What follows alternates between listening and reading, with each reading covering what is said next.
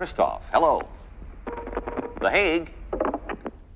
All right, we've lost that call. Let's go to Hollywood, California. You're on True Talk. Hi, Christoph. I'd just like to say one thing. You're a liar and a manipulator, and what you've done to Truman is sick. Well, we remember this voice, don't we? How could we forget? Let's go to another call. What do we No, have? no. It's fine. It's fine, Mike. I love to reminisce with former members of the cast. Sylvia, as you announced so melodramatically to the world,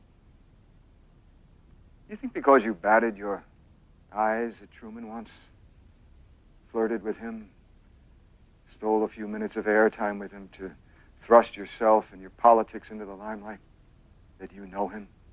That you know what's right for him? You really think you're in a position to judge him? What right do you have to take a baby and turn his life into some kind of mockery? Don't you ever feel guilty? I have given Truman the chance to lead a normal life. The world, the place you live in, is the sick place. Sea Haven is the way the world should be. He's not a performer. He's a prisoner. Look at him. Look at what you've done to him. He could leave at any time. If his was more than just a vague ambition, if he was absolutely determined to discover the truth, there's no way we could prevent him.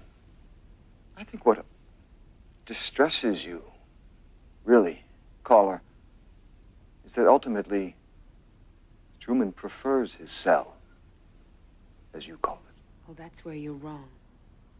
You're so wrong, and he'll prove you wrong. Well, aside from heated comments of a very vocal minority, it's been an overwhelmingly positive experience. Yes, for Truman and for the viewing public.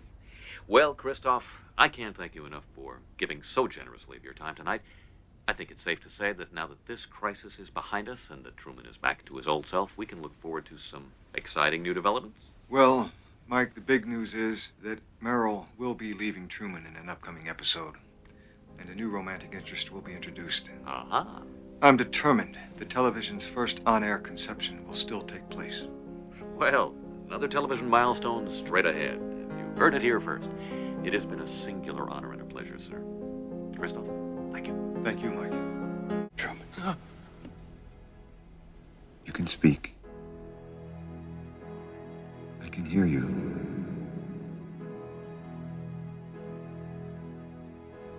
Who are you? I am the creator of a television show that gives hope and joy and inspiration to millions. Then who am I? You're the star.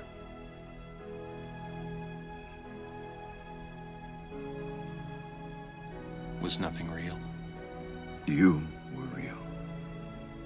That's what made you so good to watch. Listen to me, Truman. There's no more truth out there than there is in the world I created for you. Same lies. The same deceit. But in my world,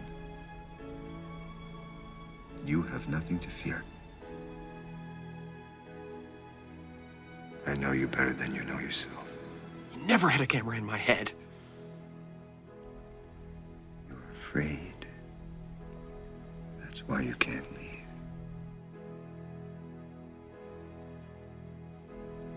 It's okay, Truman. I understand. I have been watching you your whole life. I was watching when you were born. I was watching when you took your first step.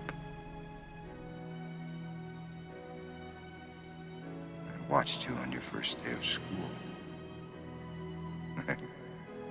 The episode when you lost your first tooth. You can't leave, Truman.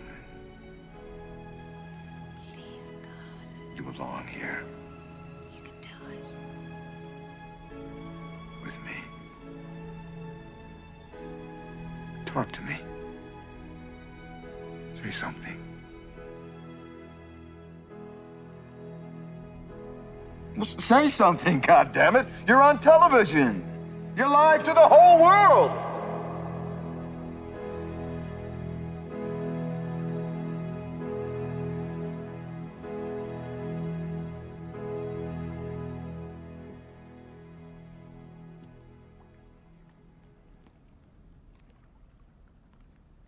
In case I don't see you. Good afternoon, good evening, and good night. Yeah.